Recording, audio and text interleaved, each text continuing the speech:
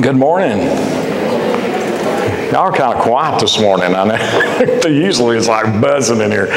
You must have shopped yourself silly over the tax-free weekend. I know, that's what happened. Let me give you some announcements. First of all, if you have a prayer request, if you'll raise your hand, one of the ushers will get you a card to fill out for us to give prayer to the prayer team and for here. Have some announcements from Katie for coming up back to school blessings on August the 17th. Students of all ages are encouraged to bring their backpacks for a special blessing at both the 9 and 11 a.m. services. Also on that same day, rising third graders will receive their Bibles on promotion. This is also Promotion Sunday. They will receive their Bibles on August 17th at both 9 and 11 a.m. services. Make sure Katie has your third grader's full name prior to that service. And then coming up, August the 24th is the ice cream social from 5:30 to 7 here in the Family Life Center. Bring your best dessert or ice cream to share. That's always a whole lot of fun, and all the people who are visitors are always invited to come and not bring anything but your appetite. So just remember that. Also, coming up in just about 2 weeks again is a Bible study is going to touch on things like financial planning and stewardship, and that is coming up. And if you want more information, see Jimmy Fowler, who's up here somewhere, up there behind the drums. Also, there's some more Disciple Bible studies are going to crank back up here pretty soon. I noticed that those, I don't think they made it into the bulletin yet, but that's coming up. If you'd like to know more about that, you could probably ask Katie Moore. Is she here? There's flyers are back there on the table. Okay, flyers are back there about that. The Disciple Bible studies, we're going to have 1 and 2 this year. We're going to start a new 1, and there'll be a 2 for those who finish 1. And then also something that did not make it to the bulletin, did not repeat again for some reason, is the reminder about the scouts that are going to be, this new scout troop is going to be introduced to the congregation. The scouts will be here at both 9 and 11 o'clock service, I think. I know for certain they'll be here. I'm just not sure if it's the whole scout troop at both services. I know the scout leaders will be here at both services. They will. That is on August the 24th during the worship times. So just a reminder of all these things that are coming up in the life of the church. You'll see more about them in the bulletins and announcements on church-wide email. All right? Okay. And one just scheduling note, please note that there is a wedding this afternoon in the sanctuary at 4 o'clock. All right, let's begin our worship. Will you stand and sing with us?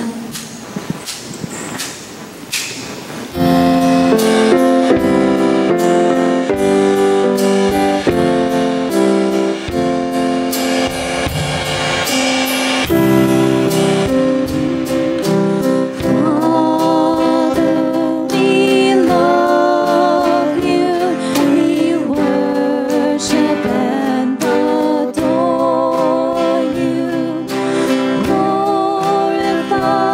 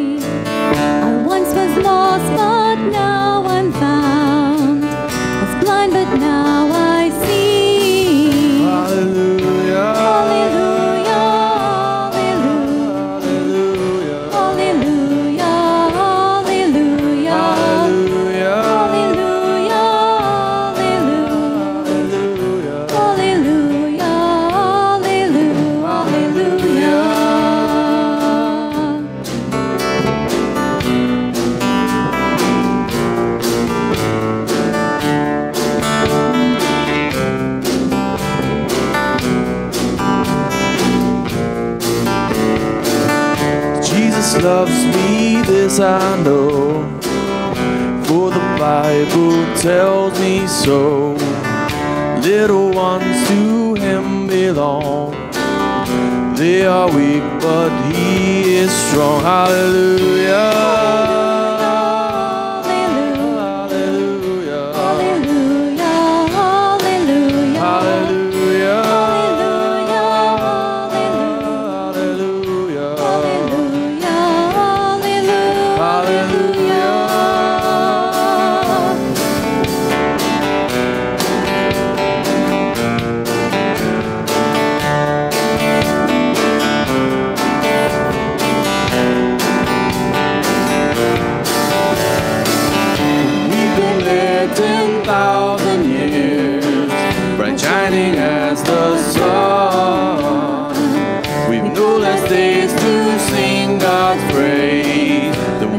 First begun.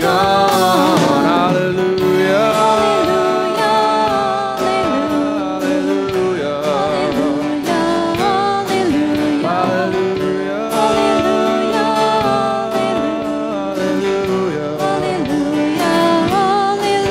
Hallelujah.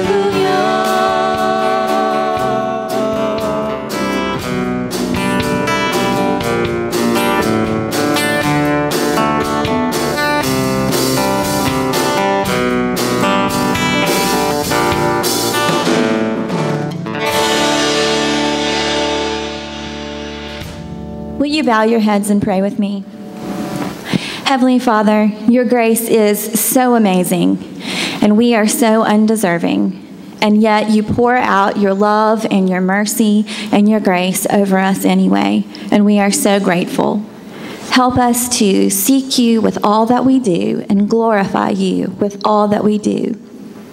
Focus our hearts and minds now for worship, and let our thoughts and our praises please you. In your precious name, amen. Would you turn and greet your neighbor? And children, come forward for the children's sermon.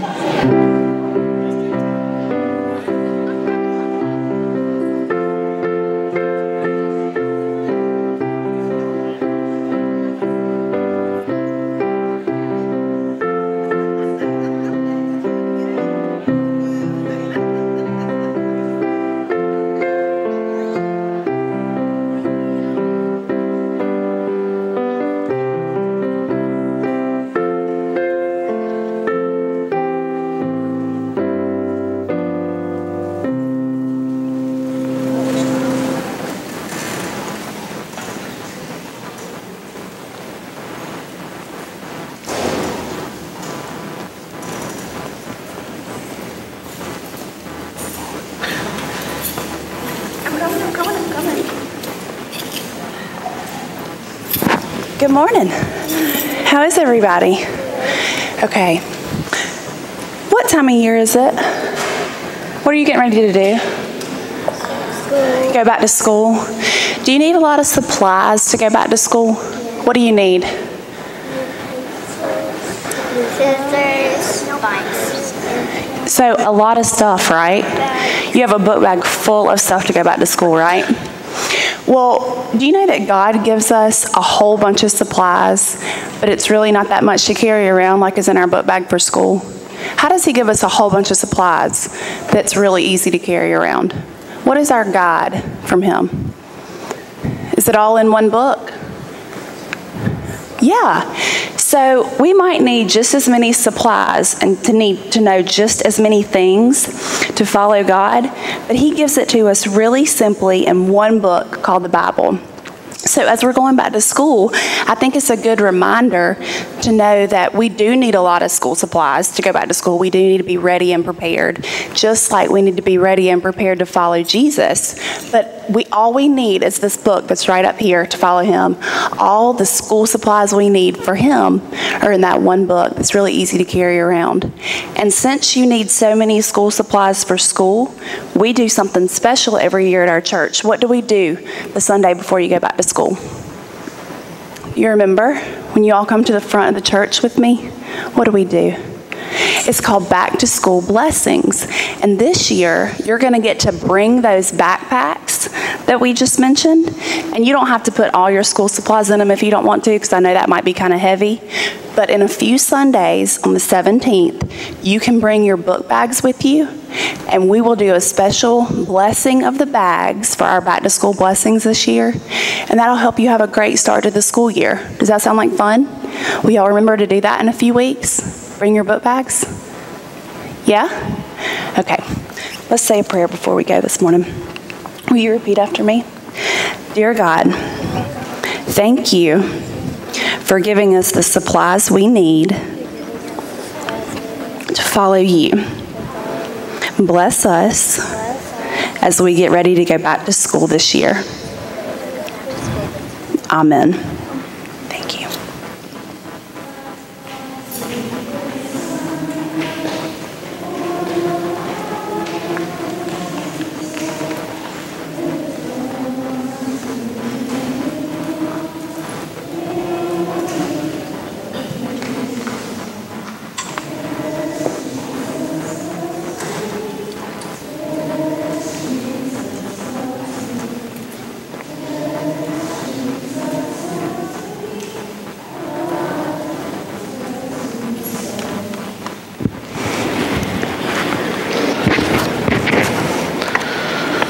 Let me give you, I know some of you all have been asking, I'll give you a report on Miranda. Came through her surgery okay and finally got home on Wednesday, and so she's going to have 3 or 4 weeks of recovery. I appreciate your continued prayers for her.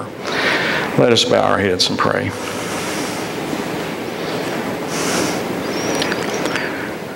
Oh Lord, in your mercy, hear the prayers of these people. Oh God, you call us sons and daughters, and you created us to be your people and to be a new people. And we come this day and praise your name, and we're reminded that you give to us day by day the goodness of the earth.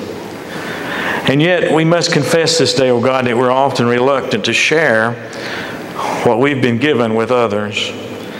You have given us an abundance, and yet we're not careful with it. Sometimes we let it go to waste. For those times where we've been selfish with your gifts, Lord, have mercy on us. Where we failed to be good stewards, not multiplying our resources for the good of others, forgive us. Oh Lord, pour out upon us again a fresh gift of your Holy Spirit. Help us to be generous. Help us to be healers. Inspire us to be peacemakers. Oh Lord, we pray this day that you'd give guidance to the leaders in this nation and other nations around the world, that they may seek not war but peace and seek the common good for all your people. This day, oh Lord, we pray that you'd receive into your care all those that we have put on our prayer list in our bulletins, all those that we name in our hearts now. And we especially pray for a speedy recovery from concussion for Samantha. We pray, O Lord, for anyone this day who wrestles with illnesses of body, mind, or spirit. We lift them up before you, O Lord. O God, hear us and answer us. For we pray in the name of Christ our Lord, who taught us to pray with these words. Our Father, who art in heaven, hallowed be thy name. Thy kingdom come. Thy will be done on earth as it is in heaven. Give us this day our daily bread, and forgive us our trespasses, as we forgive those who trespass against us. And lead us not into temptation, but deliver us from evil. For thine is the kingdom, and the power, and the glory forever. Amen.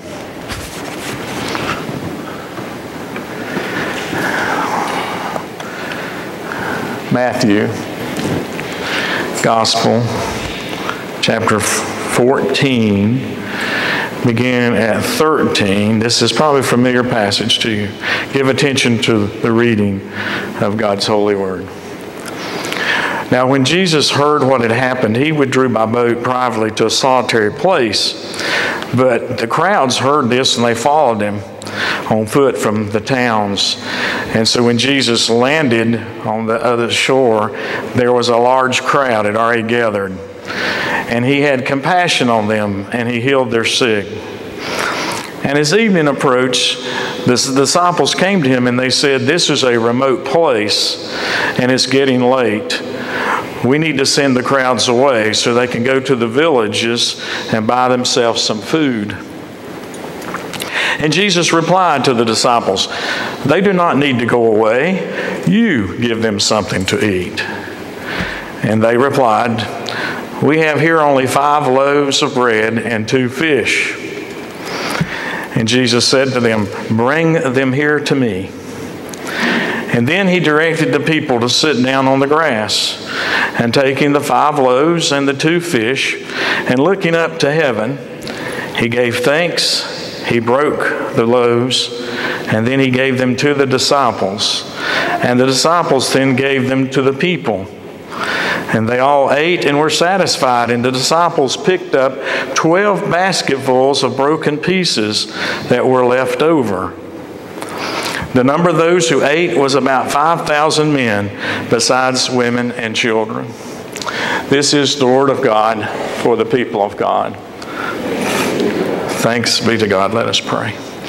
Lord, we thank you for your word and your continuing presence with us through the power of the Holy Spirit. Guide us now as we seek to understand this miracle and how it applies to us in our time. We pray in Christ's name. Amen. Did you know that this miracle is actually the only miracle that's recorded in all 4 Gospels? Now, there's miracles recorded in all the different Gospels, but they're all different ones. This one is recorded in all 4 Gospels. In seminary, they teach you that when something's repeated like that, that means you need to pay attention to it, okay? And when you count the number of women and children that were probably there, the real number was probably more like 20,000 people, not 5. Now, a lot of people want to explain away miracles, okay, in our time. And some have said that people were so moved by the generosity of the little boy who had the fish and the loaf in his satchel that they then brought forth their own food and everybody shared and was happy. And that sounds pretty reasonable, I guess. Others have suggested that the meal was symbolic and spiritual, that each was renewed by receiving a small fragment like we do with communal bread. And if you listen carefully to the words of the Scripture, you'll see it did have some overtones, didn't it, of taking the bread and breaking it and sharing of communion.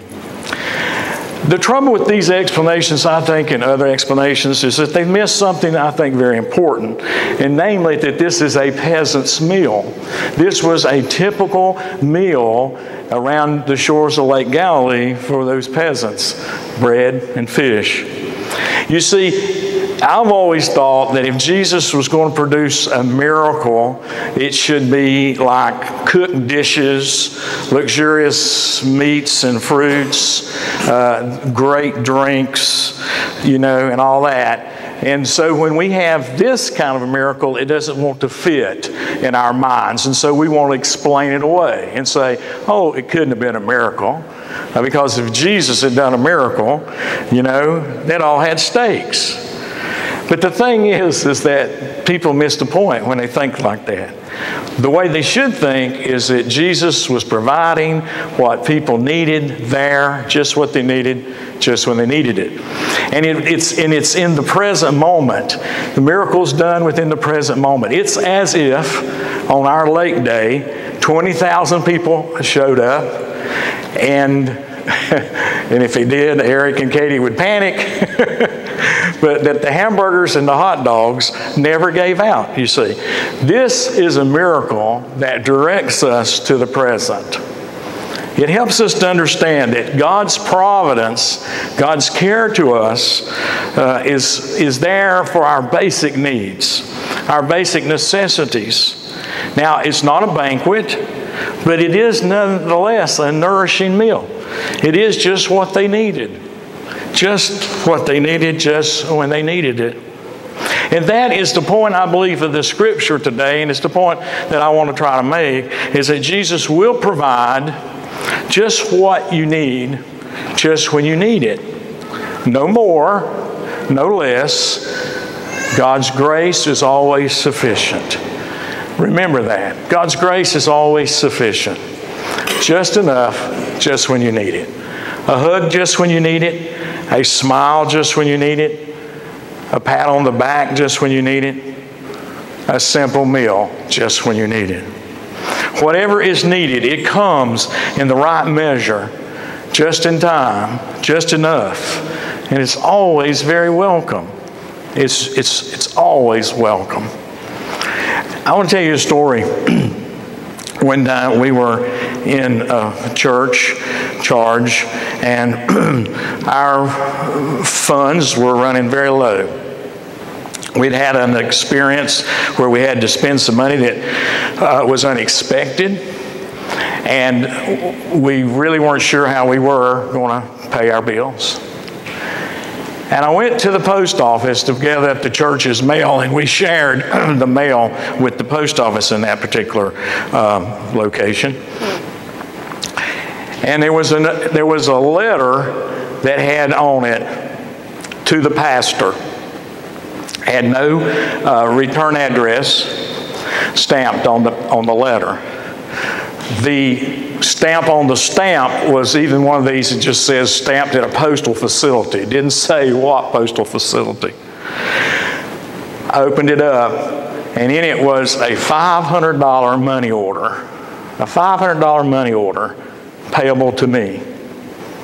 Had no return address, no explanation, nothing. It's just one of these nondescript postal orders for $500. Well, you know, what would every one of us do? Every one of us, first of all, be skeptical, right? We'd just be skeptical. This is probably fake. It's probably one of these things, if I cash it, some telemarketer will drive me crazy now for the next 6 months, right? Calling me about something. But no, it was real, verifiable, and I received $500. Now, we began the second thing that most of us would do. We tried to figure out who gave it to us, who sent that money to us. And so we started, dropping little hints around, seeing if somebody, because I have found out that usually when somebody gives you a gift, they kind of want you to know they gave you the gift, right? You know this. Nobody seemed to have a clue. We never did figure it out. We had no clue who it was, where it came from, if it was from people in our church then, or from whoever it was. But the thing was, when it's all said and done, the lesson I learned was that God's grace is always sufficient. Just what you need, just when you needed it. It was exactly what I needed to cover us for that month. And it came. And that's the way God works in our lives. You see, this story is more than about 20,000 hungry peasants on a Galilean seashore. This story is about a world of hungry people. People thirsting for a better life, people hungry for an encouraging word, people who are anxiously waiting the kingdom because of all the things that are going on in their lives today. But it's important for us to understand that the Lord often works through our troubles by simply stripping away certain things that we find that are cherished possessions to show us better treasures of love and grace. And it's important for us to know that in every storm of affliction, we have the assurances of our Lord that God has a good purpose in view for us, and that God will supply us just what we need, just when we need it. Now, another very important thing in that scripture, I think is oftentimes overlooked, is the lesson that Jesus tries to impart to His disciples. He tries to actively involve His disciples because we've all been called to be God's instruments in meeting the needs of others. We're called to share each other's burdens, to help with each other. And Jesus knows that His followers and you as followers have the same access to kingdom power through the Holy Spirit as Jesus has. And you have it here and now. And I think this is seen when the disciples bring Jesus this problem. Jesus doesn't give them the answer. He says, you do it. You give them something to eat. Because Jesus knows they have within them the power to solve the problem. They have within them the power to be a help. And so it's important for us to understand that our active participation with whatever Jesus is doing, our offering of what we bring, our offering of help, even if it's only small, a small thing, it's important. Our active participation to use what we have, even when we seem so inadequate to the task in front of us. Our active participation to bring what we have to do for the answer for the Lord saying, you give them something to eat. You give them what they need. You take care of this situation. Reminds us and should encourage us that we are to offer ourselves for daily work in the kingdom. Now, after those many had eaten, the scripture says they were satisfied, and it says that the disciples picked up 12 baskets of broken pieces. Now, I want you to see something about that. I've often thought in terms that meant there was this wonderful abundance. But really, if you think about it this way, 12 baskets. 12 baskets. Just think about 12 baskets lined up here. 12 baskets after 20,000 hungry people suggests to me something different. It doesn't suggest an overabundance. It suggests to me a narrow margin. Probably comparable to a couple packs of hot dogs and buns left after a large family reunion. This further suggests to me that God not only makes sufficient provision, but if we engage in greed or waste, now listen, God makes sufficient provision, but if we engage in greed or waste, then others will go without. You see, I believe that God sees the abundance of what He has created as something sufficient. And even though we stand amidst this rich bounty, like the disciples, we often can't see it. And often we question, can we really do anything? And I think Christ clearly answers us by directing us the way He directed the disciples when He said, bring what you have here to me. Bring what you have here to me. If you're feeling insufficient, or you're feeling overwhelmed, if you're feeling that you can't accomplish what it is God wants you to accomplish, you need to bring it to Jesus. Because apart from God, we can truly do nothing. But with God, we can do greater things than these. And so the key is to bring what you have, the willingness to bring what you have, and to bring it to Jesus. The bounty of the earth stands ready, I believe, as a witness to God's love for us. And if people will bring to God and listen to His voice on how best to distribute the bounty of the earth, everyone will have what they sufficiently need. The world would not be a place of hunger and disease and poverty. God's grace is sufficient. We must commit it to the purposes of God, and we must bring it to God and allow God to multiply and to use what we bring for the sufficiency of the earth. Now, likewise, this is a story also about our spirits.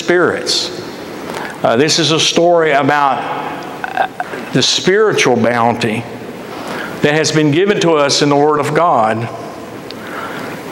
You see, once again, it's the same concept. If people will draw upon the spiritual bounty that is available to each person in faith, everyone would be satisfied. But for this spiritual bounty and the physical bounty I've been talking about, it will not be invested, it will not be used, it will not be sufficient unless we turn to the Lord Jesus Christ.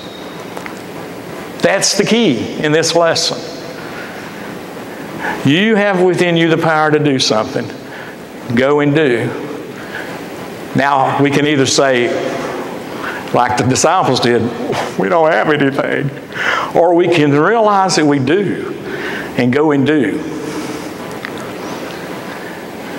Either way, Jesus says, bring it to me. Let me bless your efforts. Let me bless what it is we have. And watch me multiply it. It can be multiplied. It's amazing how it can be multiplied and how often it is multiplied when we bring it to Christ Jesus. When humankind understands that God's grace is sufficient, that the bounty of the earth is sufficient, that this abundance that God has given us, both physically and spiritually, is sufficient, we will be able to turn it into something that makes a difference, either in a life of a person or in a life of a town or a nation or the world. Listen, one more time. Bring what you have to me means to me to seek the kingdom first, and all these other things will be given to us.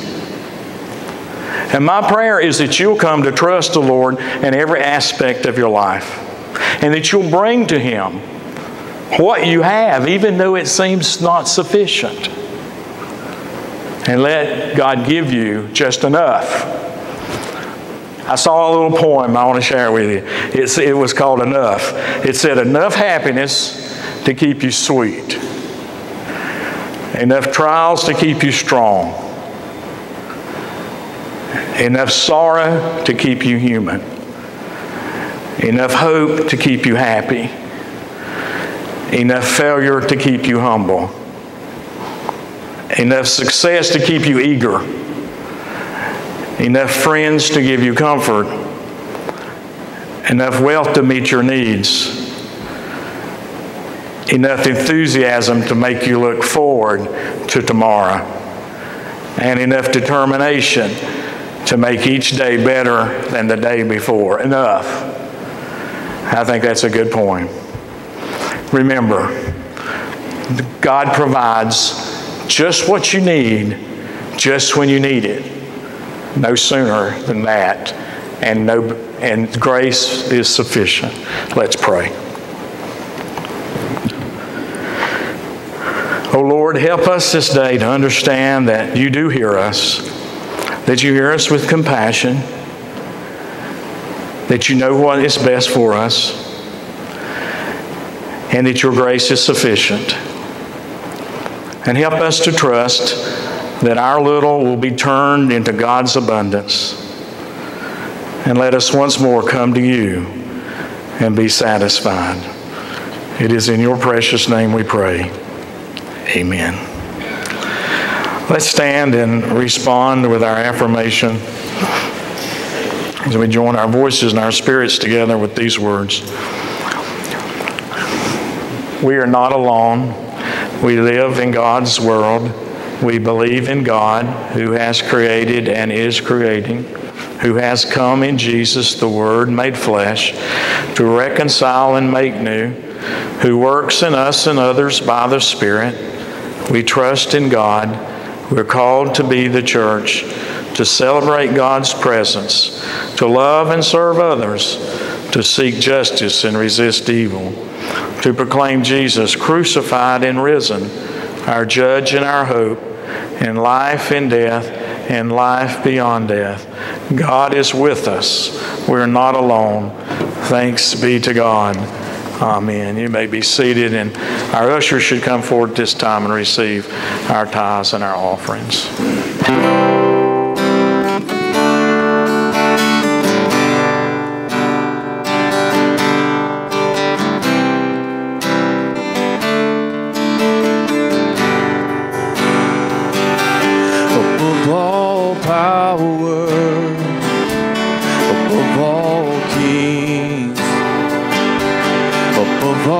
all nature and all created things,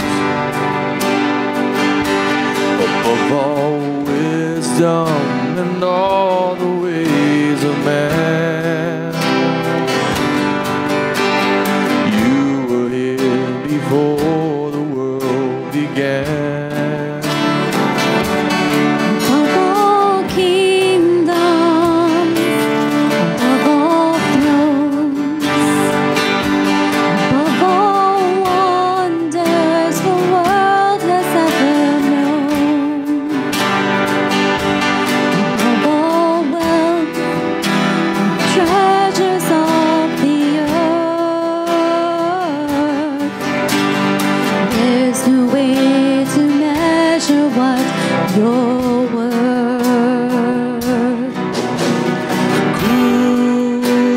Crucified, lay behind the stone. You lived and died, rejected and alone, like a rose.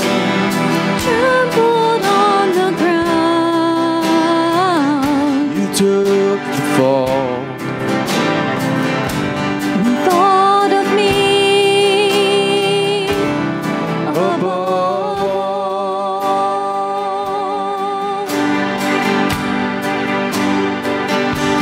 Above all power, above all kings, above all nature and all created things, above all wisdom and all the ways of man. You were here before the world began. above all kingdoms, above all thrones, above all wonders the world has ever known, above all wealth and treasures of the earth, there's no way to measure what you're worth. Crucified, laid behind the stone. You lived and died, rejected and alone, like a rose. Trampled on the ground, You took the fall. thought of me above all, You took the fall. thought of me Above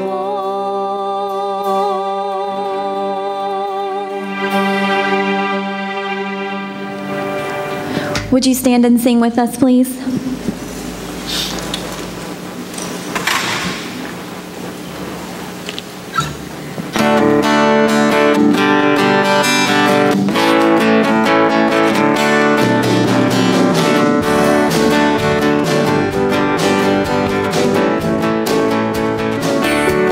I believe, I do believe, truly, I believe it, truly, I believe it, truly, I believe it, I believe,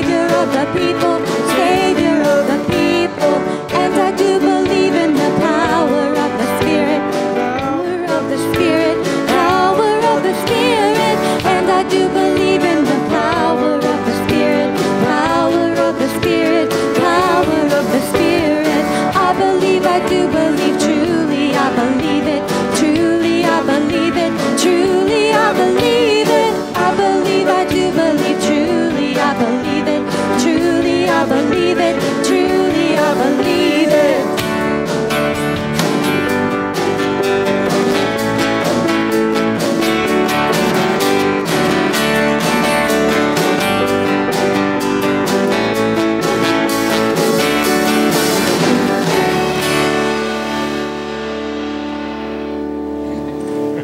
It roused you up, didn't it? May the grace of the Lord Jesus Christ, the love of God, and the fellowship and communion of the Holy Spirit be yours this day and each day. Amen.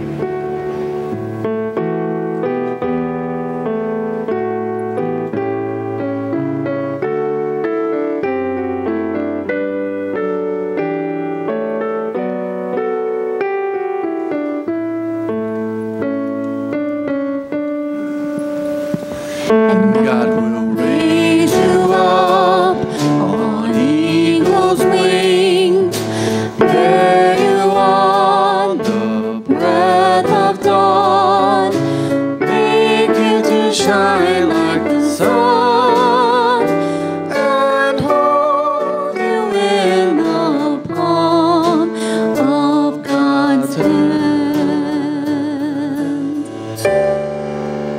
Have a great week.